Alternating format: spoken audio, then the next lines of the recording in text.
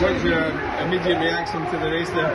It's a little bit disappointing because I wanted to come and get a world record, but it's a nasty distance, and like we had to go out hard at the start to try and hit the splits, and I think it hit a bit too soon before I got to the end. And you know, you could run the first half more conservative and probably run faster than a lot faster than what I did today, but I wouldn't have got the world record. So I had to put myself in that position to run the world record time, but doing that means the splits are quite nasty. Unfortunately, I just hit the legs a bit too soon. But you know, I'd rather go out there and go for it than run conservative and run faster in the end, but not with a chance of world record. So yeah. I was going to say, you're someone who likes putting yourself in these tough positions, aren't you?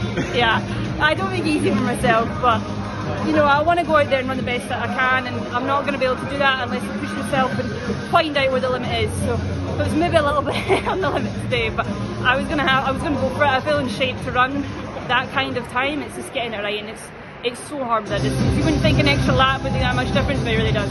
So remind us of just how tough it is. I think maybe from the outside, some people maybe think you just rock up and do the time. Yeah, it's tough. And I mean, you know, when you're going for world record, as fast as anybody's ever run, so it's going to be hard for a reason. You know, it's before last century, you know, 1999 I think the record was, so it's stood for a long time, so I think it just shows how hard it is. How do you feel about the indoor season as a whole going into Istanbul next week? Yeah, really good. I mean, like, I've won all my races, so that's really good.